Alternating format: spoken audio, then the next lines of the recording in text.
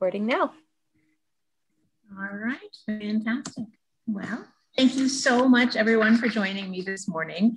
We're here with the candidates from District 1, which incorporates the areas of northwestern Colorado Springs, just south of the Air Force Academy. The Independent Center is passionate about civic engagement, and we recognize that City Council directly impacts the lives of our community members in many ways, including transportation, housing, and infrastructure. These issues are important not only to the disability community, which makes up nearly 20% of the population, but also to those community members who work with, live with, care for, and know individuals within the disability community. The disability community is the largest minority community that anyone at any time can join. For this reason, we are committed to engaging our City Council candidates in active discussions around topics that impact the disability community now and in years to come. We will begin by allowing each of the candidates to briefly introduce themselves, and then we'll move into the question and answer segment and close with any final comments from the candidates. We ask, in the interest of time, that the introductions be limited to around 90 seconds and that the responses of the questions be limited to around 90 seconds. We'll have an alert at 30 seconds, 10 seconds, and then when time is ended. Thank you so much. Everything will be asked and answered in random order. And so with that, we will begin with brief introductions. Mr. Mason, we'll let you kick us off. Sure, thank you, and good morning to everyone. My name is Jim Mason. I've lived in Colorado Springs for the last 15 years. I've been working as a volunteer at various levels, most importantly with the Colorado Springs School District 11 Board of Education.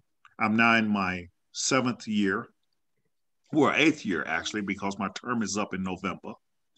On the Board of Education, I've served as a president, vice president, and secretary twice. I'm in my second go around as secretary of the board. I'm on the Colorado Springs Urban Renewal Authority board for the last 5.5 years. And I am chairman of a couple scholarship foundations within the community, both of which have something to do with my fraternity. And I'm a member of the African American Youth Leadership Conference, a lot of other things. All of this to say, I understand at the grassroots what's going on in Colorado Springs, where we've been, where we're at, and where we're going. And I'm running because I want to be a part of that success and offer my talent and my skills on behalf of my fellow man. And I have a career of service because I spent 30 years in the Army. I know nothing else but public service.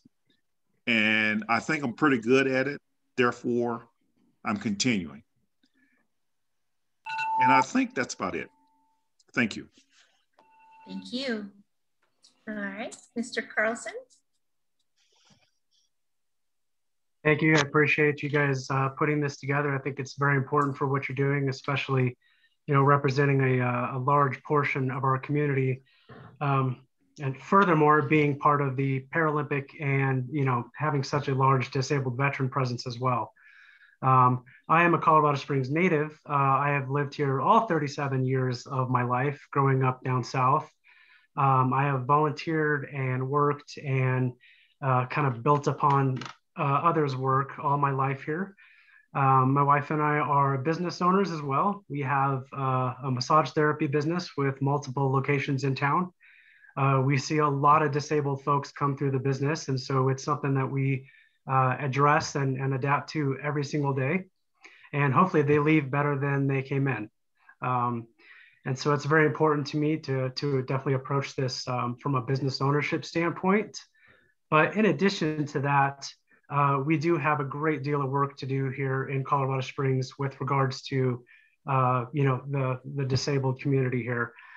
We have been hit with 2 major lawsuits in the past several years in Colorado Springs, unfortunately, which we're working to rectify, but it's a very challenging environment. And so, we've got approximately 15,000 curb ramps that we need to tear out and reinstall to make them more accessible to our disabled community.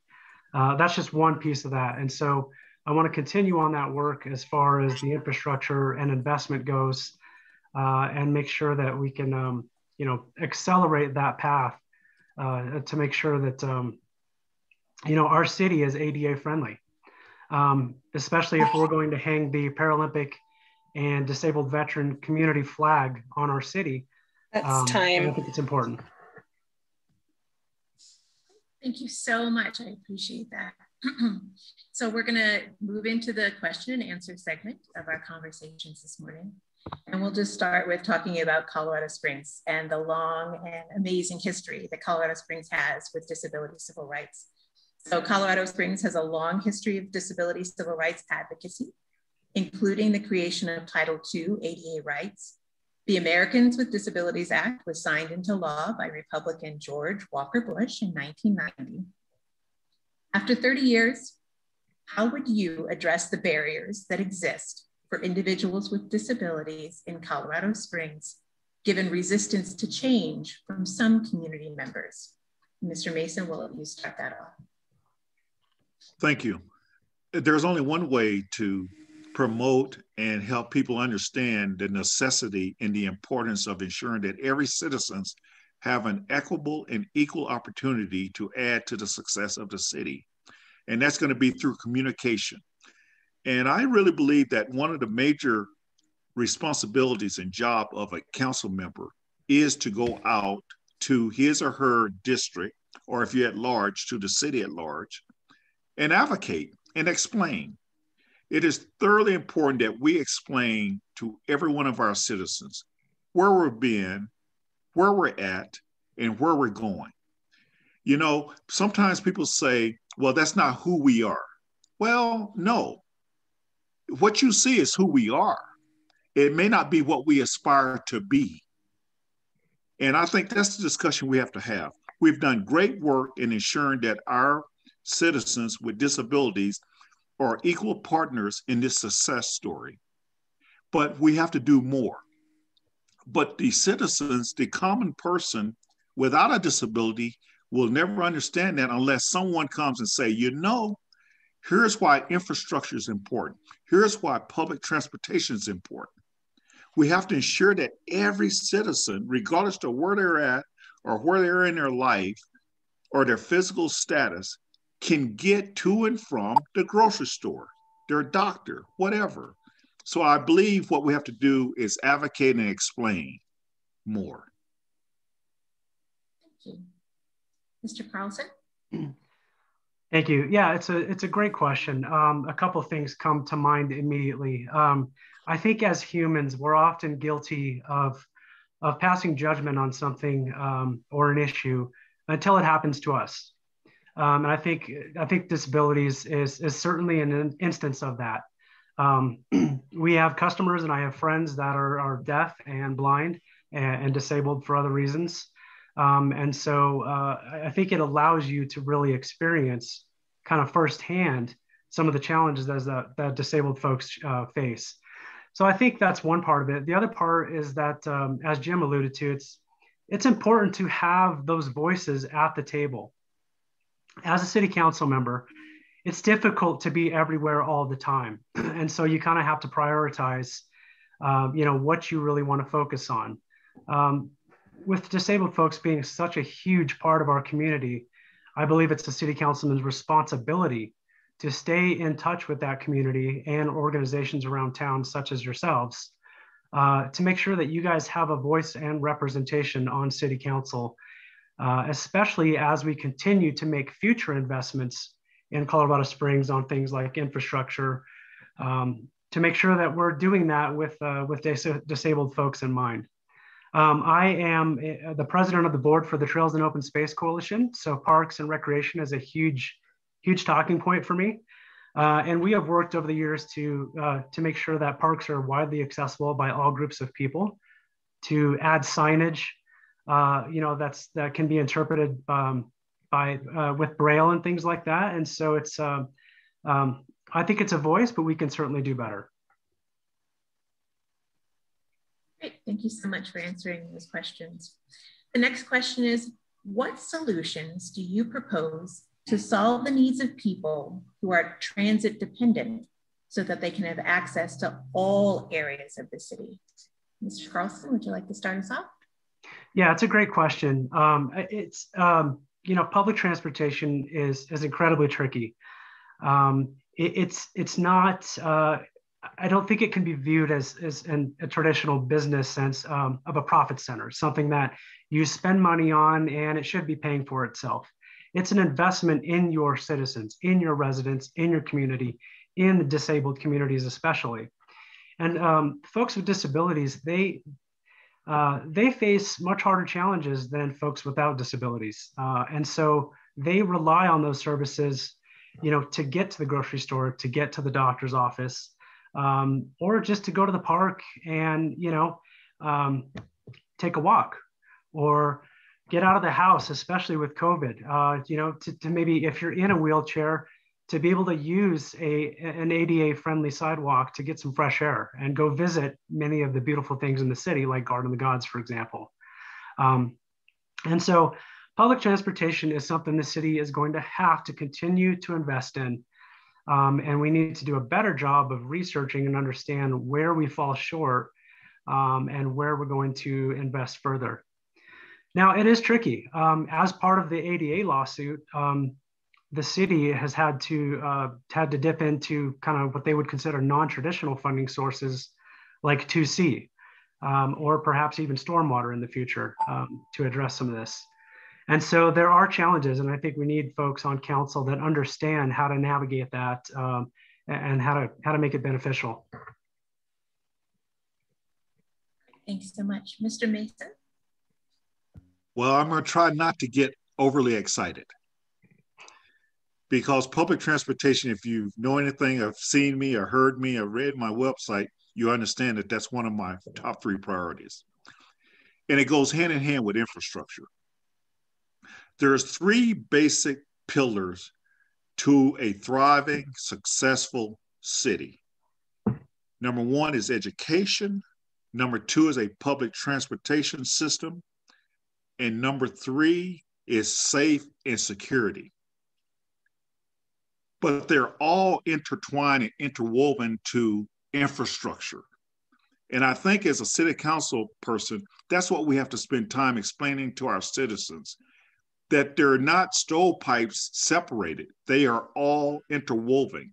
Our infrastructure is, the backbone of our infrastructure is our public transportation system.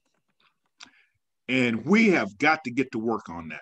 Not that anyone preceding us has done anything wrong or have been insufficient. It's just that it's such a huge, complex challenge that every single day it has to be in that top 3 priority. We have to work at it. People must be able, without having a car, get to work, get to doctors, get to grocery stores, or just see family and friends. We cannot do that sufficiently and effectively in this city. That's got to be fixed immediately, and it's going to take time. That's why we have to get right to work on it. Public transportation is one of the big 3 to a quality of life for the citizens of the city, and we have to embrace it as such. I'm out of time, but I could go on and on. Thank you so much. I appreciate that. The next question is, what is the role of the city in making housing and public spaces more accessible for people with disabilities? So we'll start off with you, Mr. Mason. Well, that's part of the infrastructure and the maintenance and the sustainment costs of our parks and public space. And it's just not cleaning up the trash and the litter, but it's making it accessible to all people in an equitable, not an equal, but an equitable. Equal means you have the authority, you have the right, you have everything to go there. Equity means I can go there and enjoy it on an equitable status with everyone else, which means, as Glenn alluded to and spoke of, you need to have the proper reading and the ability for people with sight disabilities to see and to move around in the park or open space. You must have it accessible so that anyone in a wheelchair can enjoy the park and open space. It takes money to construct the park and open space so that it's accessible, equitable to everyone, regardless of their physical or emotional, mental standing. And that is a quality of life. And you know what? Our citizens have earned that. We're not giving anything away. Every one of us have earned that by putting in our sweat, our blood, and our time to help this city thrive and be successful. Everyone contributes in their own way. Everyone should be able to enjoy the city in their own way, as long as it's ethical, morally, and legally proper. And we can do that. But it will take advocacy and will take everyone understanding that each of us is important and all of us are better than any one of us. Thank you. Thank you. Mr. Carlson?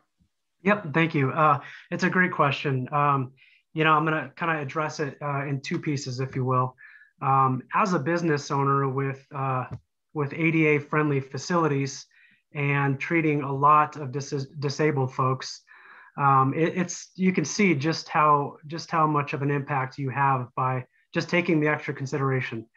You know, it can be difficult, especially when you have an older building that's 40, 50 years old, for example, that may not be ADA friendly, and the building owner needs to make an adjustment or an investment rather to comply with that.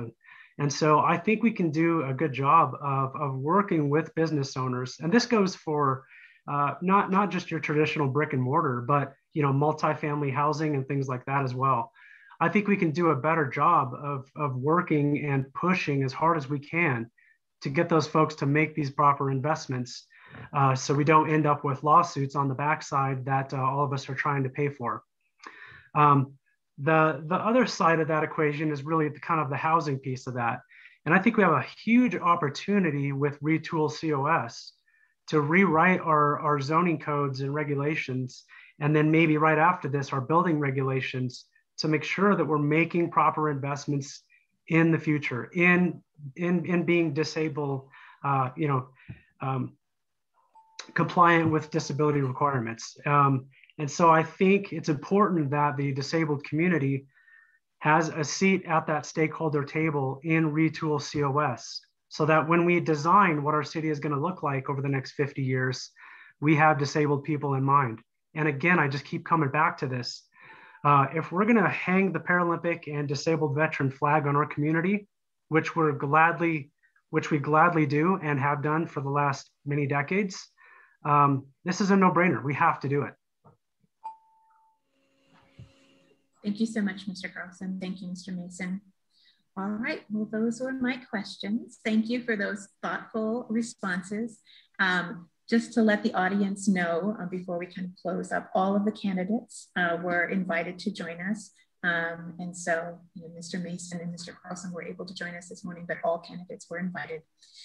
We will now give each of you the opportunity to share any closing remarks with the audience, and we'll start with you, Mr. Carlson. Yeah, thanks. I really appreciate everybody being here and listening to us. Jim and I have been on many calls together, and I think as far as public transportation and working with disabled folks, I think many of you can see that both of us have our heads in the right place and our hearts as far as helping out this community. And so, you know, of course, we're running for the same seat, so only one of us can get there. And obviously, I would appreciate your vote. But I'm also grateful to have a couple of people that really care about Colorado Springs. Being a native, growing up here, and having a lot of folks in the community that helped me out, that helped my single mom out, whether it was getting around town or watching me after school, I'm in debt to Colorado Springs. And I've always kind of thought of it as borrowing Colorado Springs from future generations. And so I think it's my responsibility to make sure I can leave it better than I found it. I appreciate everybody's time, and thank you. Thank you so much, Mr. Mason. Of course, thank you all. And this is very important. I'm happy for the opportunity to speak with you this morning. All I can say is we know what has to be done. And there's been folks that preceded us have put in a lot of work and effort. But our citizens who may have a disability, we've got to understand that they are just as important and they have as much to offer as anyone. But we have to be able to tap into it and leverage it. And one of the ways we do that is by ensuring that our community, our city, allows every single citizen to serve in the manner that best fits them. And the way you do that is to ensure you have three basic things: a secure environment, the best educational institutions around, and a public transportation system so that people can get to and from where they need to get to. And all of this adds to their quality of life, which also ensures that they can perform and contribute at their highest potential. And that's what this discussion is really about. Of course, there's more work to be done. And I think as a council member, my experience over the last 15 years in this city at the grassroots, I think I'm best equipped right now to do that. And as Glenn has requested your vote, you have to decide, because you're going to have two outstanding candidates to select from. And you have earned that right to select from the best. And you're looking at the best. It's just that I think I'm the best qualified at the moment. With all due respect to my good friend, Glenn Carlson. Thank you. All right. Well, thank you. Thank you all for joining us today. I truly appreciate you taking the time to speak with us and share your thoughts and ideas around the disability-related issues that we spoke about this morning that are really impacting the Colorado Springs community. We'll be posting all of these pieces onto our various social media platforms, and we wish you all the very best in your candidacy and running. So good luck to both of you. Thank you so much and have a great rest of the day. And thank you all. Be safe, be well. Thank you. Bye-bye.